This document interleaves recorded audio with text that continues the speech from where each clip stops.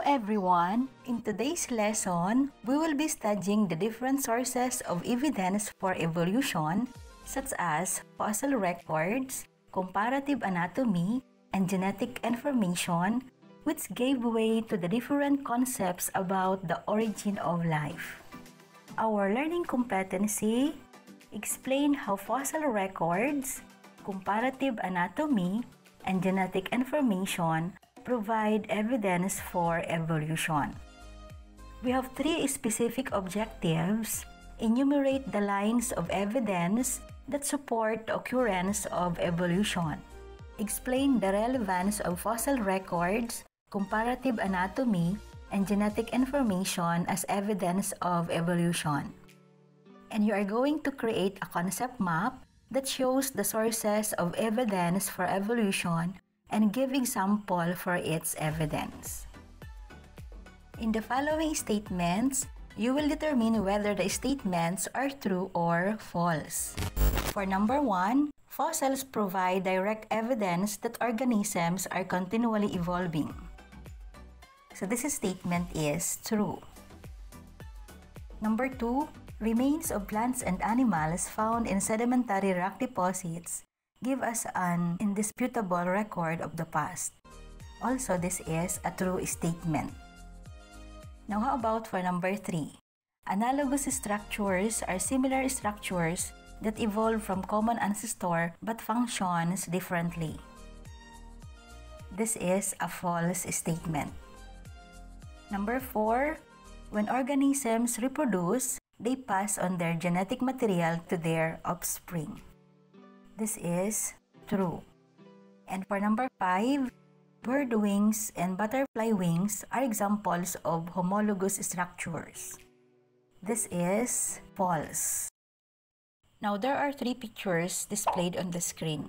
You will determine which of these evidence for comparative anatomy, for fossil records, or genetic information.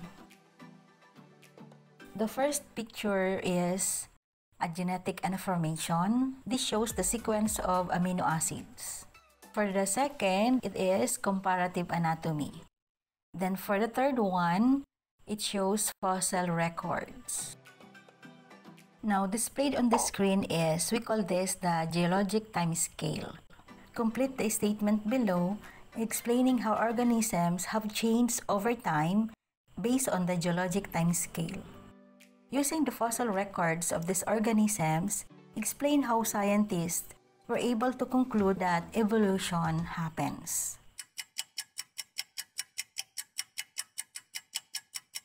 So the answer is, life on Earth gradually evolved from a very simple to complex organisms, from invertebrate to vertebrate, or from unicellular to multicellular.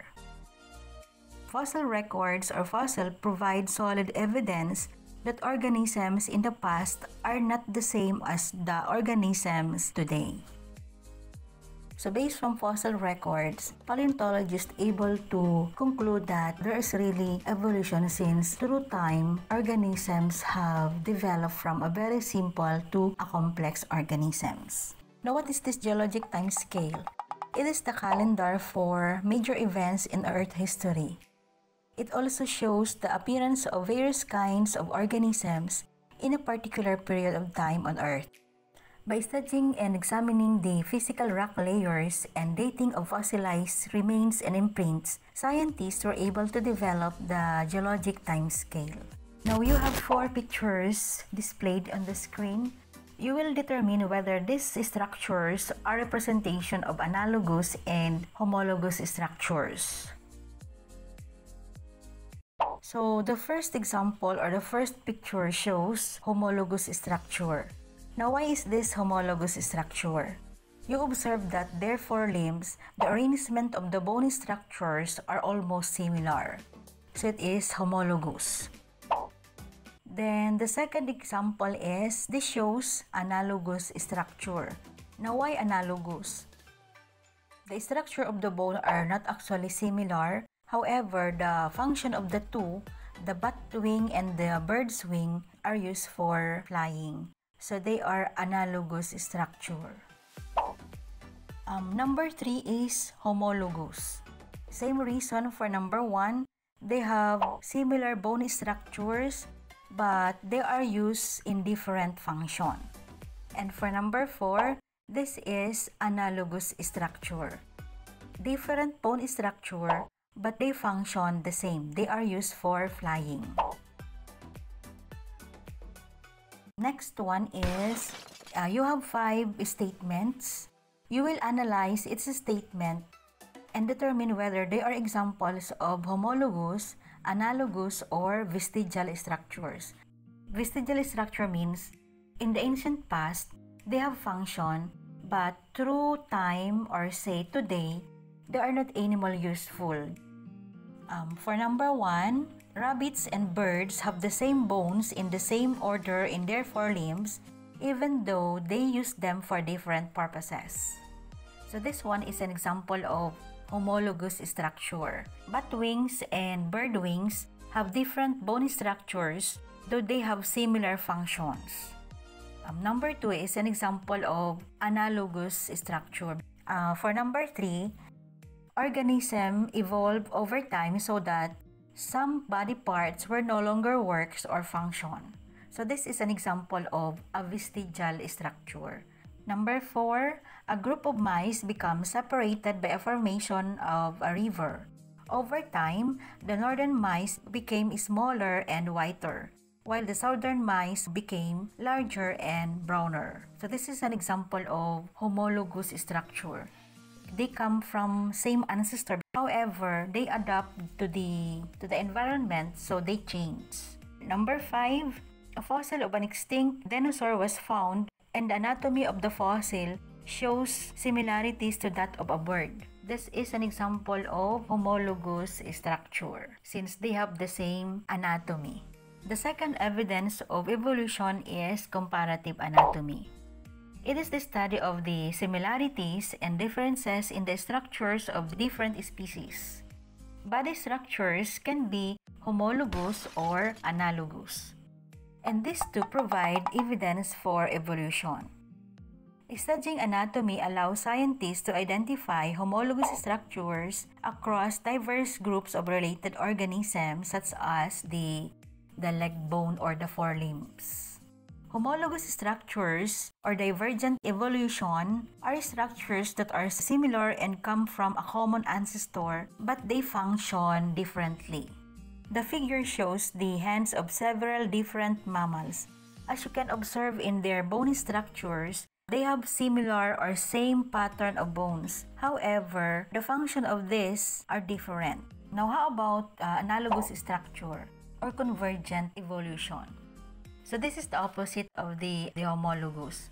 In analogous structures, these are the structures that come from different or unrelated ancestors, but they have similar functions. Now, how about the vestigial organs? Vestigial structures are examples of homologous structures that has apparently been reduced through evolution to non-functional state because its function is no longer utilized by the organism. So that is why the organ is lost or reduced. Okay, so moving on, we are given here the hemoglobin sequences of amino acids in the different species, say the humans, chimpanzee, the gorilla, the rhesus monkey, horse, and the kangaroo. So what you are going to do here is to determine the number of amino acid that is different from us. For human and chimpanzee, we don't have any differences. For human and gorilla, the number of the amino acid differences, 1. It is number 104, lysine. Then for human and rhesus monkey, we have 2, glutamine and lysine, 87 and 104. Then for human and horse, we have 5. They are number 87, which is alanine, number 111, also alanine, then 112, leucine, 114, valine, and 116. Then for human and kangaroo, we have 7. They are amino acid number 87, 104, 109, 110, 112, 113, and 116. Then after that, you will construct a bar graph or histogram that shows the number of amino acid differences between humans and the different kinds of animals. And you will answer the question, based on the hemoglobin similarity, which organism appears to be most closely related to humans? It is chimpanzee. Based from the amino acid, differences in amino acid, it seems that we have no difference in the amino acid. It is 0. Then the second question, based on the hemoglobin similarity, which organism appears to be least related to humans? So it is kangaroo because the number of amino acid that is different from us is 7. So kangaroo is the least related to us. Genetic information is another evidence of evolution. DNA provide clues into how evolution may have happened. Gene duplication allow one copy to undergo mutational events without harming an organism, as one copy continues to produce functional protein. Mutation in DNA happen spontaneously and are already present in individuals of a population when selective pressure occurs. Once the environment begins to favor a particular trait, then those individuals already carrying that mutation or that characteristics will have a selective advantage and most likely to survive and produce offspring.